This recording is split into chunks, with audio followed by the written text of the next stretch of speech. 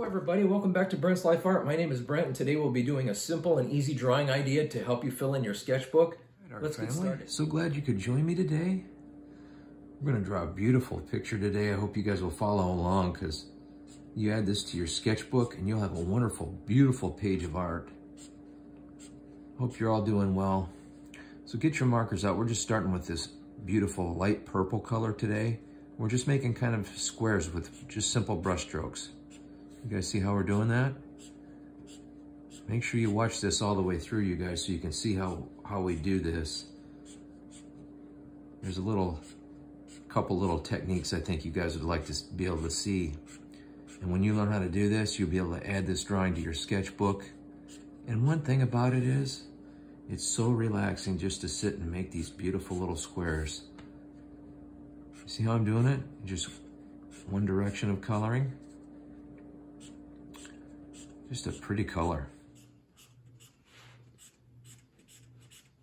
I'll add another color here in a second, and really this drawing doesn't take very long. That's what's amazing about it, you guys. You can get through a drawing like this really quick and have a page of your sketchbook done and make it really beautiful. Of course, you know, what's always good in sketchbooks are like flowers and objects that we live around. Finding inspiration for your sketchbook is another thing. And sometimes thinking about what to draw is hard, so I don't know about this drawing here. This one that we're learning today is more inspired by, a lot of times I'll go on and watch gallery art shows, and I'll sometimes see something that I like. But this drawing here isn't exactly inspired by anything in nature this time, though often my artwork is. This was inspired by something maybe that I saw an artist, something that looked like, you know, something abstract, and I put my own take on it.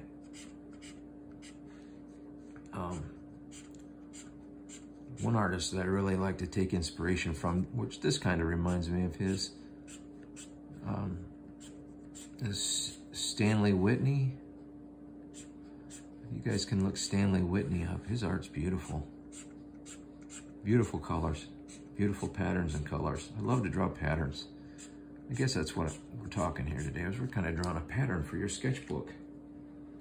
So we've got two different colors on here, the purple, and then this color is called Wild Orchid. Kind of a pretty name for a color. So now the fun part here is we get to draw lines across these squares. That's what makes these things look amazing. You don't want to draw completely through the squares. You just want to draw like halfway through. So we take a blue marker over the purple, okay? And then we're gonna just draw brush strokes down. Just three nice, easy brush strokes. Sometimes it goes through, that's okay. You just go like this. See how pretty that looks? It just kind of gives it that quick, layered look, I think, that makes it look nice. Yeah, of course, sometimes, now there is a part of this drawing that is inspired by nature, and you guys know where I find inspiration in nature is in the sum of its parts. So to me, art is the sum of its parts. I think I've talked about that before. So when you guys go out and you look at just a single, say there's a pine tree, and you look at just a single pine needle, it's pretty, but the one pine needle by itself isn't always such a special thing, but when you see more than one, when you see 1,000 pine needles, that becomes more magnificent. And that's why we have all these different blocks today. And you guys can see I accidentally colored over one of these lighter blocks. That was supposed to have been purple, but we'll forget about that. Little mistakes in art. You know, I think that's one thing you have to be careful of in art, is trying not to be a perfectionist, trying not to overwork your art, just trying to let it flow. I made a mistake. I did the wrong color on that. I'll show you what it's supposed to be. me get my purple marker here. These lighter pink ones, so these were supposed to be purple. These are the ones where you take purple and go across like this. So we have our blue over purple, and then we have purple over pink, or wild orchid in this case. And I hope you guys are following along, enjoying drawing with Brent's Life Art. So blessed to have you guys here. It's very hard to grow an art channel these days. There's so many incredible, talented artists, and for me to have 2,000 wonderful, almost 2,000 wonderful subscribers. But you know, just to let you guys know how tough it is, many days I'll look at my YouTube account and 3 or 4 people will unsubscribe, and then I'll make a video where 4 more join our family, and it's just it's a roller coaster ride. It's a balancing act, and well, we near 250 art videos, and I may never see a dime from doing YouTube. That's okay. Even though I've done so many videos and so much work, it's all about inspiring the younger generation of artists, and I've got to know a lot of you talented young artists, and that's what this is all about. So we've drawn our first. Look what we've drawn. This is going to be a beautiful thing in your sketchbook. I'm about to show you why, because we're going to fill in this background. Watch what happens. So I hope you guys have followed along this far, because this is where the fun starts. Okay, so we've got our beautiful little multi-layered blocks here. We're going to add what I like to call confetti. And so let's do that. Let's go ahead and add this confetti to this drawing. So we'll start with a little orange. Now, you could use any colors for this, but so you just start going around the blocks with your confetti. So you see how it works? This is going to be a really cool drawing to add to your sketchbook. You could do pages of this. Do like two pages next to each other with different optional colors.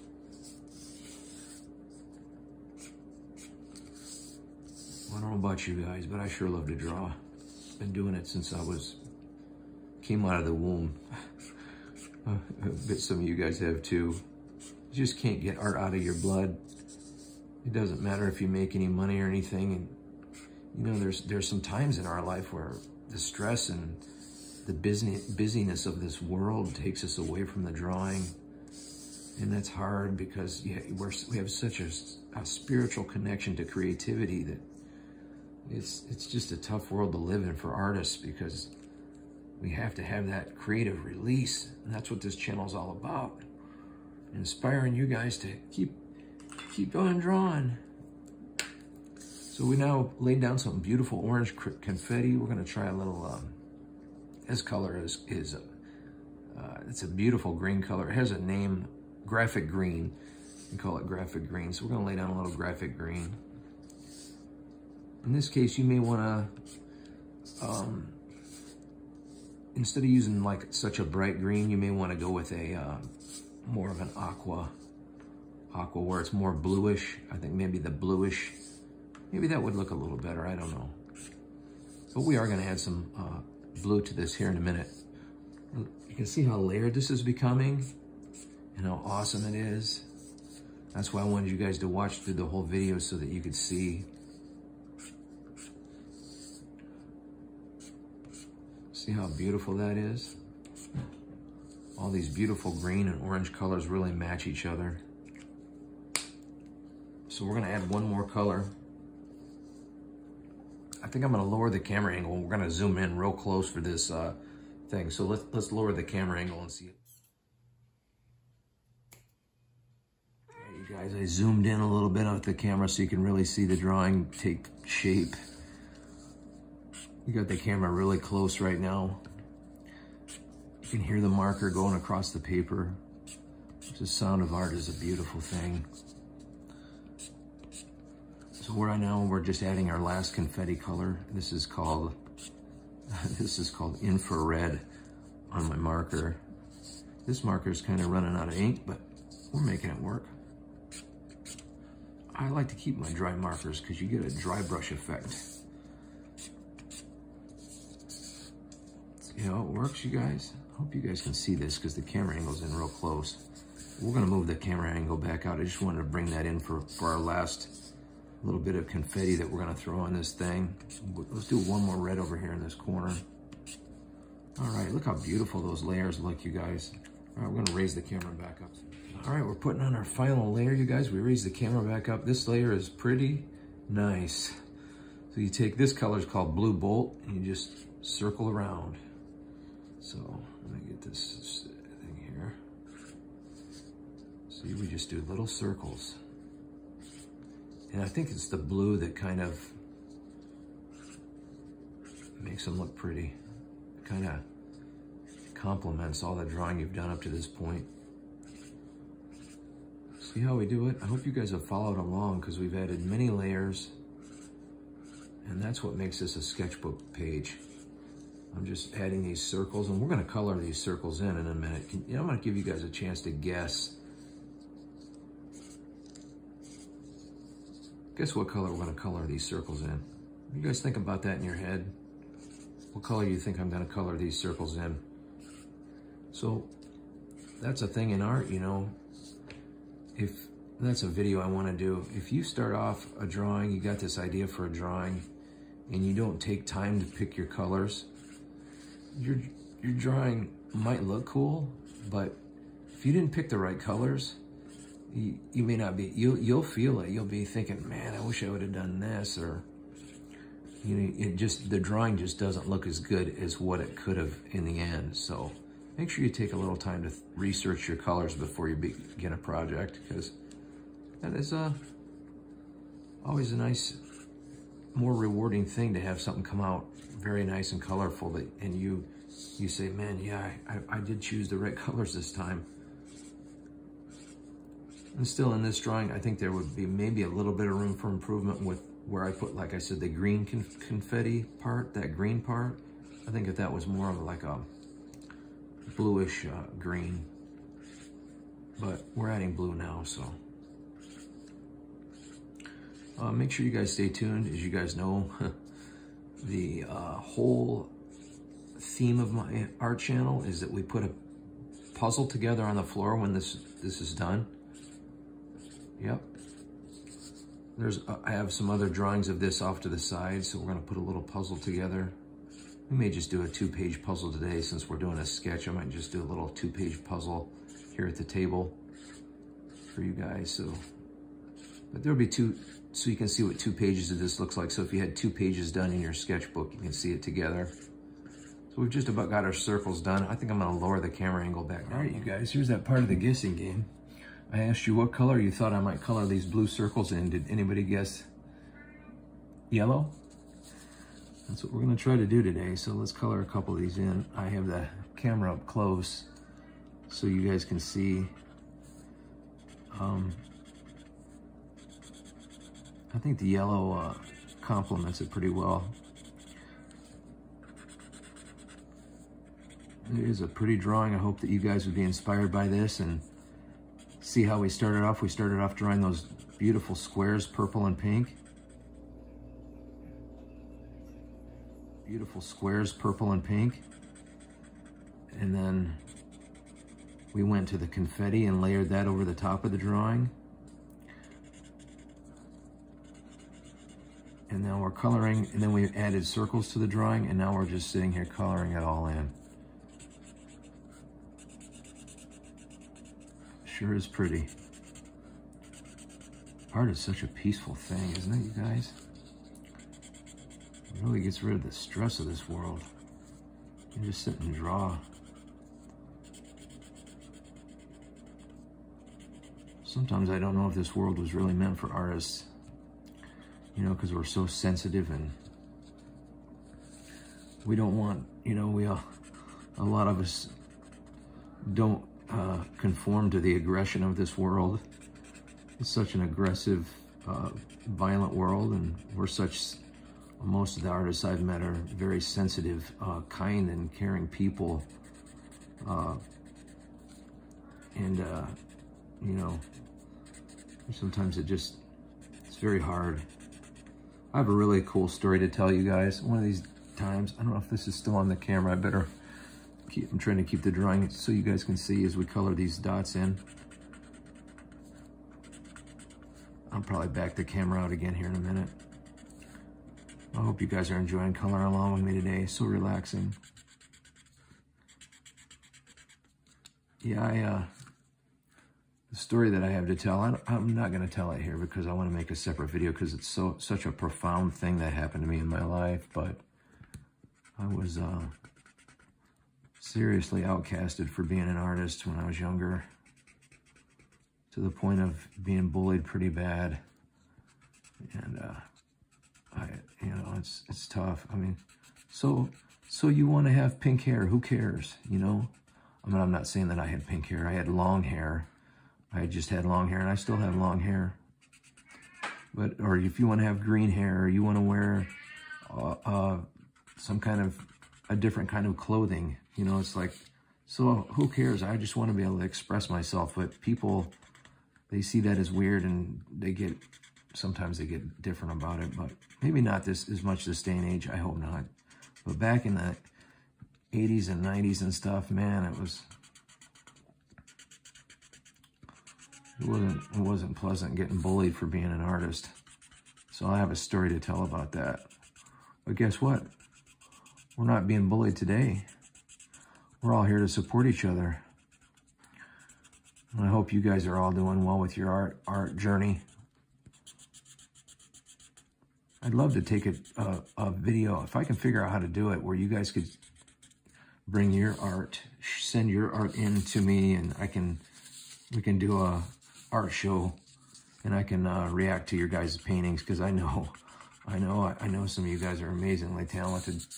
So I can't imagine what this next generation of artists is going to make with all the tools at their disposal. It's just amazing. All we had when I was growing up to be able to draw with was, you know, you had your art supplies, and you could use a projector. So what you would do is you'd take your sketch and you'd draw it on like acetate with a marker, and then you'd put the acetate on a projector, and you'd project your drawing onto the wall. And while your drawing was on the wall, then you could project that image onto a canvas. And so when that image is on the canvas, then you can use a pencil to trace the image onto the canvas and then paint it from there. Other than that, and maybe having some rulers and some things like that, but I don't know if you guys can hear my cat in the background. I swear he's learning. He is really learning how to talk. He is so close to speaking English. Listen, I hope that his talking is just as entertaining as my drawing right now to you guys. And I'm going to let him continue to do it, because he's getting closer to saying, you know, things like, I love you, and which to ever hear a cat say, I love you would be nice, because they're, you know, they got it made. Let me back this camera angle out one more time and finish this drawing. Thanks for being here, Art Family. I really appreciate it. All right, we're going to finish this drawing up, you guys. And I got a couple more little circles here to color in, and then we're going to put this together, probably with another drawing here at the table. We'll just put two together today so you guys can see what 2 pages will look like in your sketchbook. I hope you guys have enjoyed coloring along with me today and you feel creative and inspired. And I appreciate this channel growing like it has been. I can't do it without you guys. There's so many kind and wonderful young artists supporting me. I really appreciate it. All right, well, we finished our drawing here at the table, you guys. We're gonna put this together with another drawing so you guys can see what 2 pages will look like in your sketchbook. All right, I'll see you in a minute.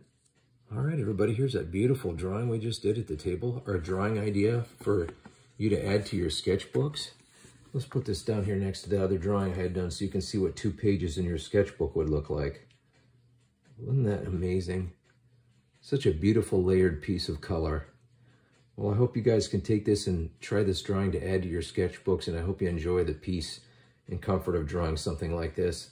I thank you guys for joining me, and I hope this art inspires you and you feel creative. Get your art supplies out and make yourself something beautiful today. Thanks for watching. We'll see you on the next video.